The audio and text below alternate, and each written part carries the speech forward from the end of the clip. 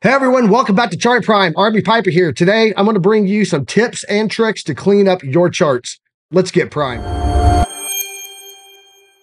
All right, so typically when you guys add your indicators to your charts, and especially if you're new to TradingView, your charts probably look like a total mess, and it's probably enough to make you want to pull your hair out. But with a few simple tips and tricks, you can get your charts to go from looking like this to like this. Let's dive in and see how this is done. Firstly, when you're looking at your charts here and you drop all of your indicators on, you've got a lot of data over here. You can see all of this data coming all the way across the indicators on your screens. Down here on the bottom even, you got all these blocks over here. Things are just really messy. These are some things that you're going to want to do with TradingView settings to fix some of this. First off, find a blank area anywhere on your chart, right click on it, go down to settings. When you're in settings, if you go to the status line here, the first thing you want to do, see these arguments and values? Click those off. You'll now see that all of this data and metadata coming off your indicators completely gone. Second thing you want to do, click on scales. Right here, it says indicators and financials value. Click that, bam. Now all you're going to show is the current price of the asset you're on. Now let's go ahead and talk about the look of this chart. If you go into appearance here,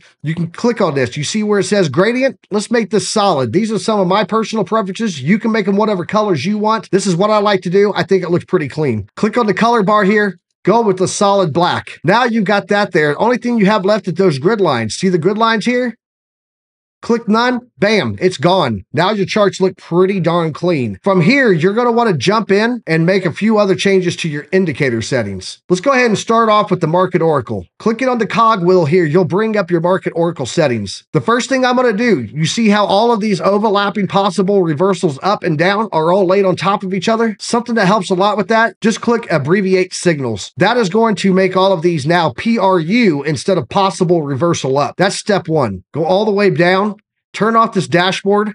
I find that it just creates a lot of noise, especially when going from the computer to my phone when I'm looking at the mobile TradingView. Another thing I like to do, go into your Smart Money Concepts bundle, click this on. You can go ahead and turn off everything except for your enable predictive ranges or use your multi-time frame. I prefer predictive ranges for my trading style. If you want to use these, use one or the other, but not both. You're going to get a lot of noise. Remember, you can always go in, turn off your predictive ranges, and then turn on these to get your settings. Right now, I'm on a 15-minute chart, so I can look at chart, and then I can also look at the 1 hour, and then I can use these. But again, I personally prefer to use predictive ranges. So I'm going to go ahead and turn on predictive ranges here. You can turn on what you prefer. Your style is your settings, and your settings is what you're going to have set for your strategy. So let's go ahead and drop those down. Another thing I like to do is I also like to turn off the premium discount zones and the break of structure and change of character.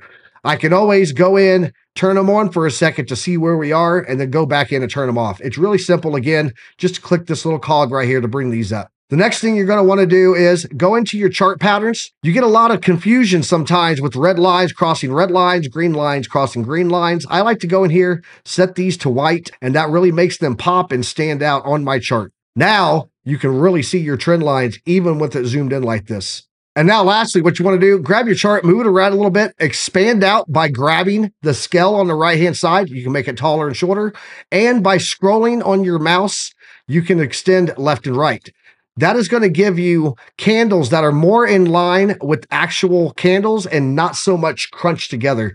Now you can see this chart looks a whole lot like this chart. This is a 1 hour. This is a 15 minutes. Those are some quick, simple tips that can get your charts from looking like a total disaster to something that you are primed and ready to trade on. Let's jump out of here, wrap this up. So I hope you guys found this stuff helpful. This is what I do to clean up my charts. I get asked all the time about it. I hope you found some use in it. If you guys don't have Chart Prime yet and you want to get these indicators to put on your charts and just crush your gains, go ahead and check the description below. Get 45% off your monthly or quarterly subscription today. Thanks for joining me for this episode. I'll catch you guys next time. Trade safe and stay primed.